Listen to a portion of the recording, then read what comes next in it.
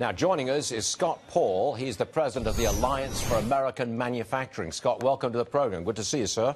Yeah, likewise. Good to be with you, Stuart. Okay, what is the single most important thing for you from the president's speech today? What is it the most that you want to hear?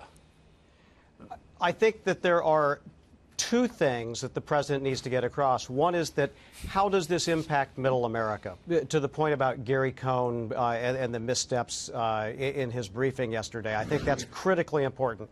The second piece of this, and I do think he's talking to the right audience about this, is how tax reform is going to make our companies more globally competitive and therefore is going to be able to create additional good middle-class jobs. Okay. These are jobs that have a great spillover impact. He has to make that case. Now, the president wants to drop the top corporate tax rate to 15%.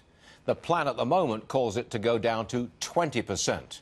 If it stays at 20%, if it comes down to that 20% figure, is that low enough to bring back much of the $2.5 trillion that our companies have overseas that doesn't come back here because of our high taxes? Is 20% low enough?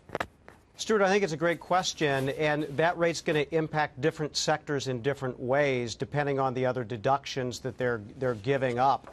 On net, I'm hopeful that we can come up with a plan that will do that. I do want to quickly add that the last time we tried a repatriation in the Bush administration, it wasn't a job creator. It brought some revenue back, but it was largely used to buy back stock, to pay down corporate loans, and it certainly didn't have an impact on manufacturing jobs. And we piled up additional public debt in the course of this. So I think the approach has to be a little bit different this time. We need to make sure that we're incentivizing these companies to make good choices in the United States. Would you put strings on it?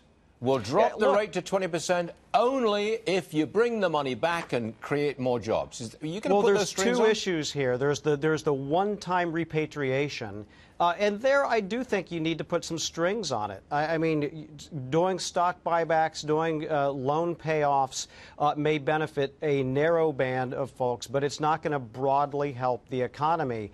If we can pour it into bonds that will fund infrastructure or investing in capital expenditures or investing in the skills of our workers, that's the type of money coming back that's going to have broad economic benefits and is going to help the corporation add value as well. Okay, Scott. I think we need to learn from that as we move ahead. Okay, I understand and I'm listening to you. We will hear from the president momentarily. Scott Paul, thanks very much for joining us, sir. Appreciate it.